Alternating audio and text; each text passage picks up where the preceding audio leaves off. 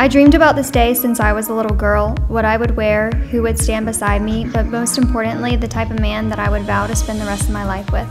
Aaron, you've challenged me, supported me, and loved me. I can't promise that I won't beg you to watch another 80s movie or ask you to go with me to Target for the 3rd time this week, that I'll always leave you enough hot water, or that I'll always wear matching socks.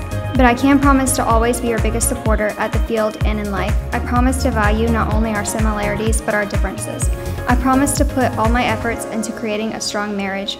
I promise to grow with you and face life challenges together. On the good days and the not so good days, I'll love you now and for forever.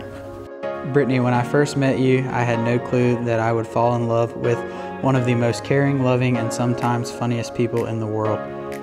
As I wrote these vows, I thought to myself, what is a husband? I must admit, I am not sure. All I know is that I will be devoted to you completely, and I will be a better person because of your love. Brittney, I promise to love you in the good times and in the bad. I promise to let you win the occasional argument, even when I am right. But on a serious note, Brittney, you are my best friend, and now you are my wife.